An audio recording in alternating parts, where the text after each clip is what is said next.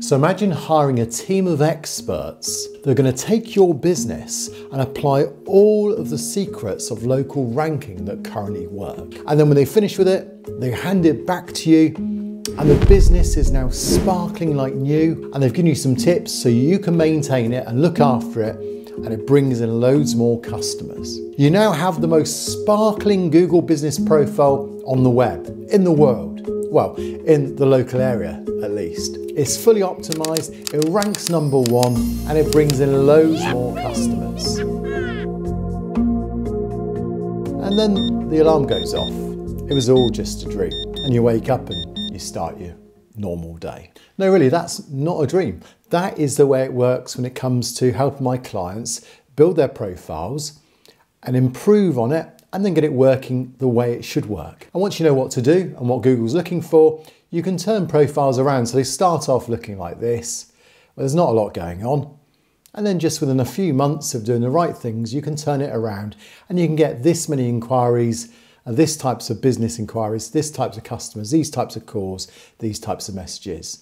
The fact is businesses can really thrive if you optimize your Google business profile, and you will love it.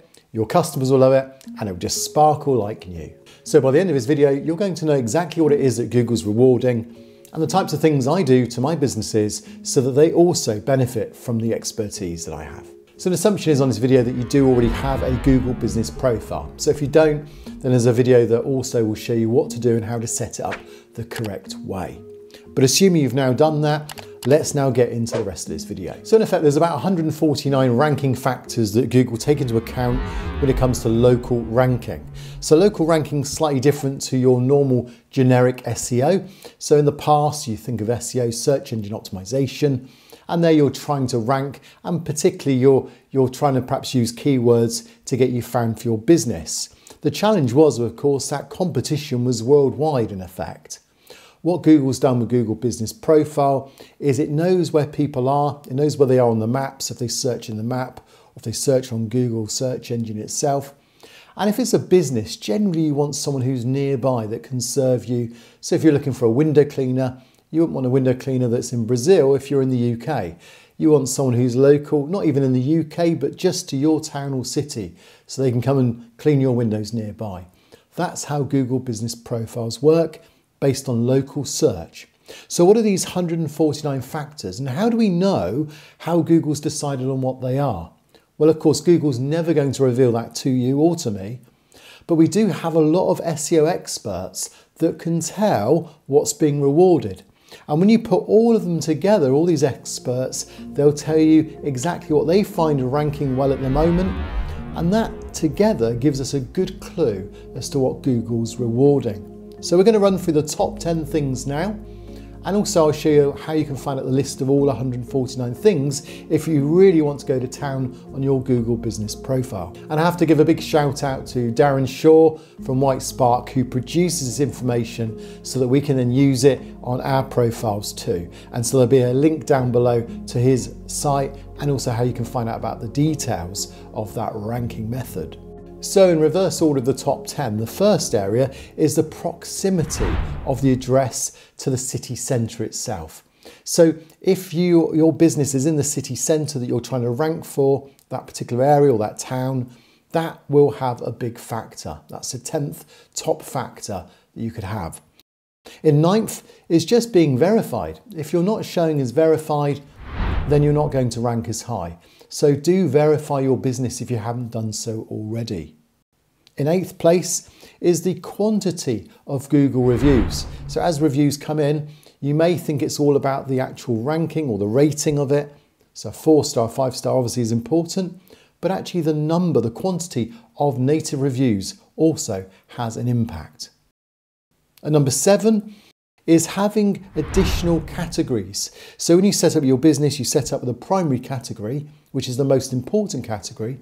But when you have secondary categories, it kind of throws you in the arena of competition in those areas too. You won't have such an impact in the secondary category because it's not your primary category, but it does give you a bit of a shout if you've actually recognised that that is a category relevant to your business. So in 6th place, you'd expect this, and many think this should be number 1, but of course it's not. It's just down to the numerical value of the ratings that you get. So you'll know that if obviously a 4 or 5 star is going to be better than a 1 or 2 star, goes without saying. In 5th place is the removal of spam listings through spam fighting. So a lot of business owners perhaps don't use this. This is an area where you can really gain an advantage over the competition if the competition is actually spamming, if it's actually using black hat methods or even grey hat methods in SEO. So maybe, for example, they're misusing something. Say their business is of a particular name and they're using keywords in that name. They know they're going to get a massive increase in ranking through that, but that isn't reflecting their real true business name, which is breaking the policies. So in effect, it's spamming. And you have a right to report that. And if you do report it, it's kept anonymous, so it's not that anyone would know. There's nothing actually wrong. Google, in fact, encourages spam fighting, and that's why it's a high ranking factor. The 4th area is your physical address in the city search itself. So for example, if you're based in Bournemouth and someone also is searching for your business in the Bournemouth area, and they perhaps even use the keyword Bournemouth, that will have an impact on you being found. The 3rd area is your proximity of the address to the point of the search being made. So if the person is near you, maybe you've heard of the vicinity update, the fact is Google knows that you want someone who's near you.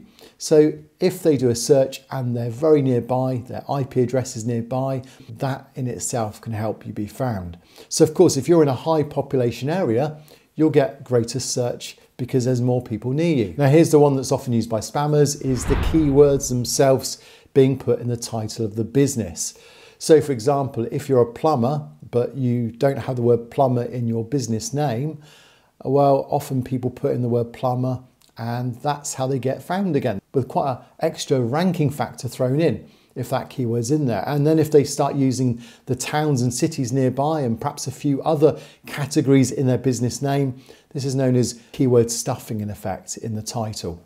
Probably the only way to do it properly is to actually have your business name with the keywords in it and register it that way and have your website showing it and even your logo showing it, so that then would be a reasonably decent way of doing it. Even then, it's a bit of a grey area. But the agreed number 1 factor by all the experts, and including myself, would be to make sure that the primary category is absolutely correct.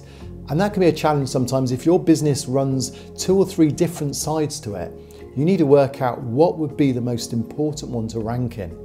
So a challenge, getting the right primary category. Have a look at what you currently have and then look at what's now available. Google updates it quite often.